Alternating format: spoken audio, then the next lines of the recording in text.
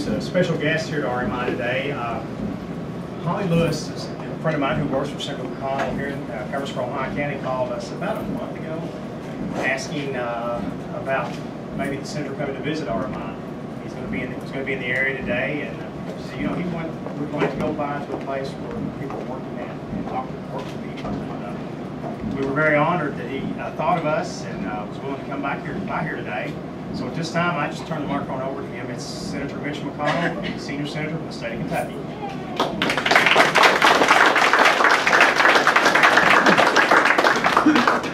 Well, thank you very much, Mayor. It's good to see all of you, and I appreciate the opportunity to come by RMI and just learn what you do, how many people work here. And so far, I've heard pretty good news that the employment here has been steady. The car business seems to be picking up, and we were also talking about the healthcare issues that the country is confronting with on Obamacare, and so far you guys are coming out pretty well. A whole lot of other businesses are not coming out too well under Obamacare, and I'm glad that you all are so well managed. It looks to me like, at least in the beginning, you're going to be a lot better off. You know, we've got a number of significant challenges confronting our country. I think the biggest one is the slow rate of growth and high unemployment. We had, back in 2008, a pretty deep recession in the country. Typically, after a really deep recession, you have a really quick bounce back, but we didn't this time. And in fact, we've had the slowest recovery after a deep recession since World War II. And my view is that the government itself has done a number of things that have made it more difficult for us to have the kind of recovery we normally have. So let me give you some examples. We have borrowed a lot of money. We have spent a lot of money. The Obamacare law is creating all kinds of regulatory nightmares. And we now have a cumulative national debt. If you add up the annual deficits into the national debt, we have a debt as big as the size of our economy, and that, you know, makes you look a lot like Greece or one of these European countries that's got a lot of challenges when you have a debt that big. The other thing that tends to come from having a big debt is slow growth. And I mentioned that even though you all are fortunate to maintain your employment here, the unemployment in the country is still way higher than it ought to be, and in Kentucky it's even higher than that. So I worry a good bit about how do we get back to the growth rate that we sort of are normally accustomed to in this country. It's pretty clear to me we're not going to do it by borrowing and spending and passing things like Obamacare and having the kind of regulatory scheme we've had. You've probably got friends in the coal business. In the eastern Kentucky coal fields, we have a depression. We've lost 5,000 coal mining jobs, and for every coal mining job you lose 3 more other kind of jobs. Produced entirely by a national administration that is hostile to the coal business, making it hard to dig coal, making it hard to burn coal. And even if you were not in a county that had coal, you have a big stake in coal, because our utility rates are low because of our proximity to coal. 90% of the electricity in our state comes from coal-fired generation, and this war on coal is going to end up driving the utility rates up for all of us. And this company came here 9 years ago. I'll bet you low utility rates were one of the reasons, in addition to our location in proximity to Toyota, that you were here in the first place. We have had two great advantages. One is our location.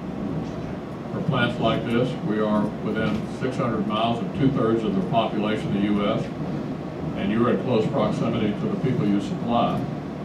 The second advantage we had was very low utility rates. In some years we've had the lowest utility rates in the entire country, and that's because of coal. So I worry that this war on coal that's been launched by the administration, which is very hostile to coal, produces not only fewer jobs in coal mining areas, but higher utility rates for the rest of us. So I hope we'll have a chance to go in a different direction in the future.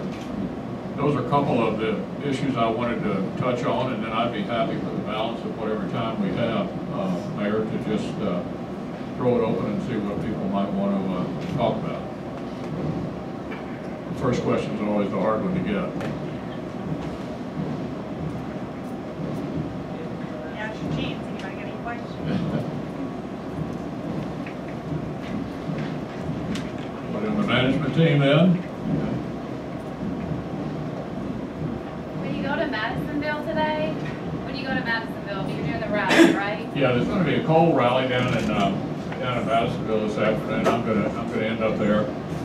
You know, we're trying to send the message to the national administration that a war on coal is a war on Kentucky, and a really bad idea. I was at a rally down in East Kentucky earlier this year on the same subject, and there is an obvious bias by the national administration against coal. You know, they like what they call green energy, wind and solar. The problem with that is that wind and solar are largely not commercially viable. So what the national government's been doing is basically playing venture capitalists, investing our tax money in commercially non-viable energy sources. We're losing the money, and of course not getting the result. And in the coal fields, they're both trying to make it difficult to dig coal, but at the plants make it difficult to burn coal. So there's a clear, bias against coal. And we've got huge coal supplies in this country, and they are pursuing these anti-coal policies presumably because of what they believe is a global climate change issue. You've heard about it, the warming of the planet. Look, I don't even want to get into that argument, whether the planet's warming or not. There are people on both sides of that. But let's just make the obvious point that if it's a global problem, one country tying their hands behind their backs economically is not going to have any impact. Because I assure you the Chinese and the Indians and others who are trying to have a growing economy are not going to do it. So the ultimate result of handicapping yourself is you export jobs to some place that's not going to do that. So I think it is a foolhardy exercise, and it's particularly devastating to a state like ours that has benefited from coal jobs and low utility rates, both.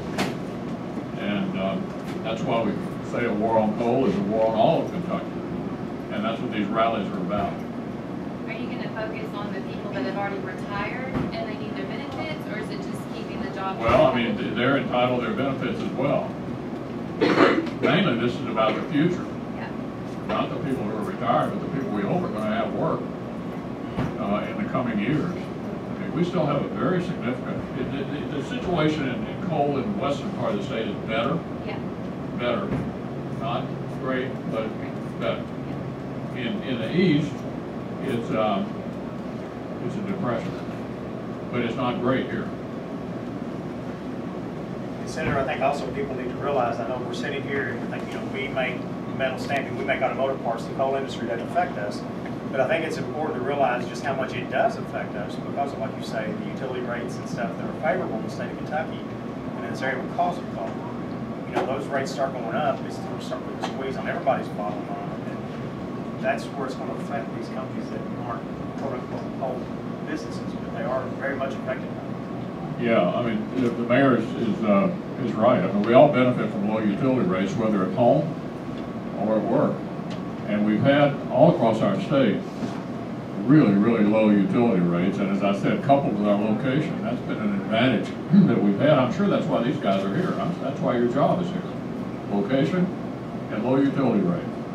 You bet, that's why you're here.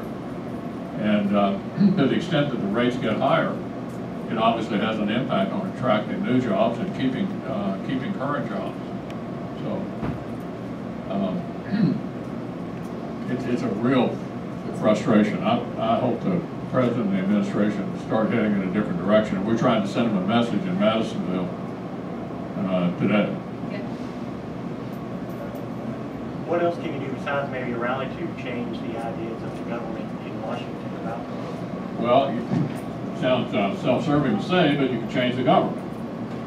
You know, right now I'm the leader of the minority party in the Senate. If you're a football fan, I'm the defensive coordinator. One good step would be to make me the offensive coordinator after the November election, the 14th. The current majority leader of the Senate, I give you a direct quote from him about coal.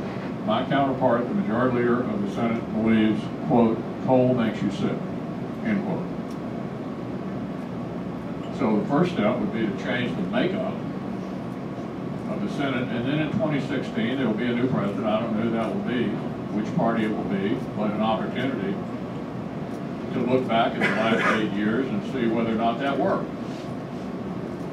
You know, I think it was Albert Einstein, probably the smartest man who ever lived, who said the definition of insanity was doing the same thing over and over again and expecting a different result. The last 4.5 years we've been borrowing and spending and taxing and regulating, and I think it's appropriate to ask after 4 years of that, how did it work out? We need to go in a different direction. The only thing that's going to get America moving is a good economy.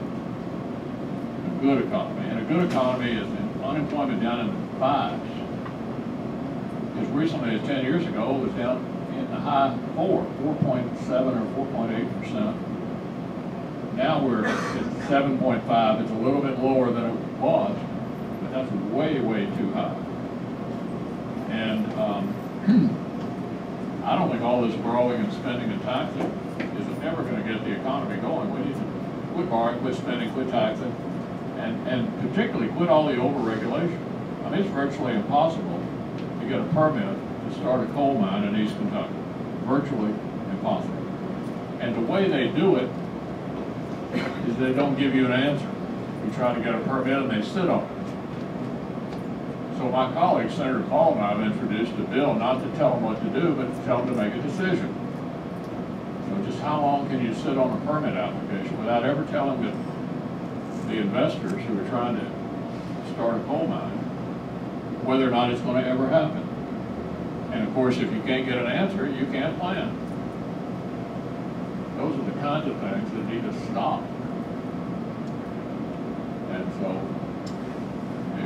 in our democracy, the American people decide what course they want to take, and they'll have an opportunity to decide that in 14 and again in 16. Senator, another issue that might be interest some of our employees here. Where do you stand on it? Can you say about President Obama's stance on gun control? Well, I have an A+ rating with the NRA, and I, share the view of many Kentuckians that, gun control means a steady aim. We don't need any more gun control laws. There are a certain number of them already, and I do not think any of these efforts to pass new gun control laws will have any impact on crime.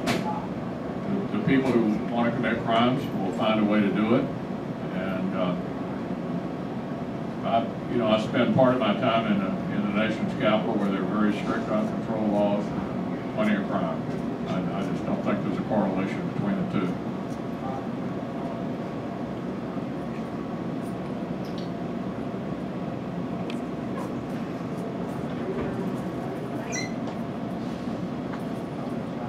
Well, we got some Kentucky fans back here. We can talk basketball, football. Basketball. We better talk basketball.